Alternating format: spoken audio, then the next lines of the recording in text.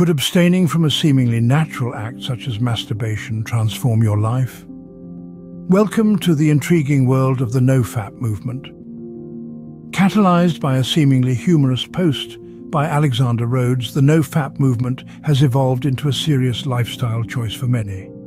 The idea is simple: abstain from masturbation, colloquially referred to as fapping, and supposedly reap a myriad of benefits.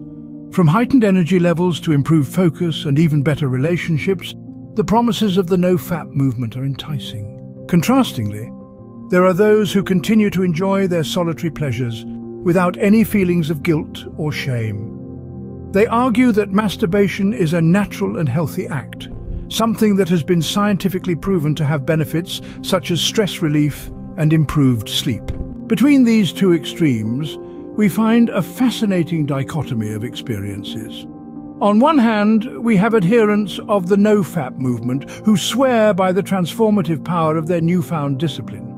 These individuals report experiencing a surge of energy, improved confidence, and even better relationships. They attribute these changes to their decision to abstain from masturbation, arguing that it has allowed them to channel their energies more productively. On the other side of the spectrum, we find individuals who continue to engage in masturbation without any qualms. They argue that it's a natural, healthy act that can serve as a stress reliever and sleep aid. They view the No Fap movement as unnecessary, arguing that there is no need to deny oneself of a natural, pleasurable act. However, the No Fap movement isn't without its critics. Some individuals who have attempted to adopt the lifestyle report, feeling ashamed, guilty, and even obsessed with their decision to abstain from masturbation.